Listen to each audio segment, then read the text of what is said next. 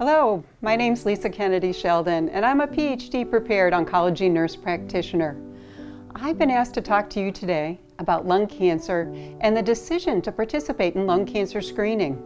Lung cancer is the leading cause of cancer-related death in both men and women in the United States. Sadly, most lung cancers are not detected until the cancer is in a late stage, because lung cancer in its early stages rarely has symptoms.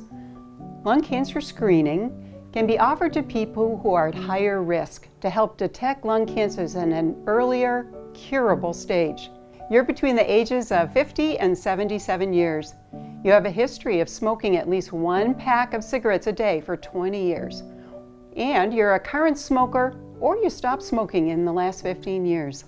Lung cancer screening is performed with low-dose computer tomography, or CAT scans, using a very low dose of radiation. It only takes about 5 to 10 minutes and does not require intravenous dyes or contrast. Lung cancer screening is recommended every year until you are no longer considered to be high risk.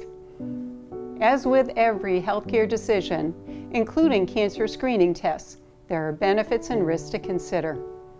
Let's begin with the benefits to early detection.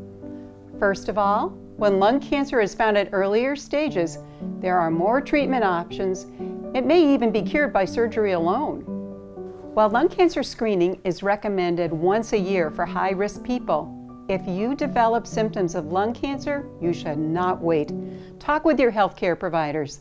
Symptoms of lung cancer may include a new cough that won't go away, or changes in chronic cough, coughing up blood, or weight loss without trying. Lung cancer screening is of most benefit to people who are at high risk and get their screening every year. For those individuals, the benefits of early lung cancer detection may outweigh the risks of the screening tests.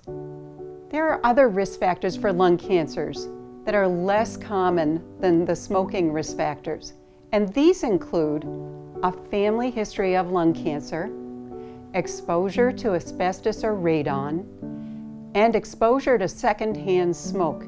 Certain lung diseases such as asthma and fibrosis may put you at higher risk for lung cancer.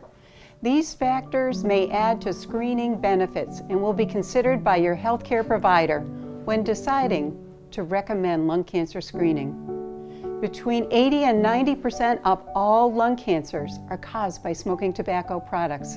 It's strongly recommended you stop smoking if you currently smoke. If you've already quit, and maybe you're smoking again, don't worry, you can quit again. It's always the best decision for your health. If you decide to participate in lung cancer screening, an appointment can be made through our central booking department. The scan takes 5 to 10 minutes, no need to drink contrast or have an IV, and you'll have your results within a few days. Medicare Part B covers lung cancer screening once a year for high-risk individuals.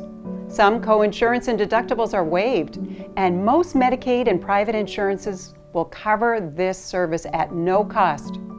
If you have any questions, a representative from Central Booking will be able to assist you. We hope this information, along with your written decision guide, will assist you in making an informed choice about lung cancer screening.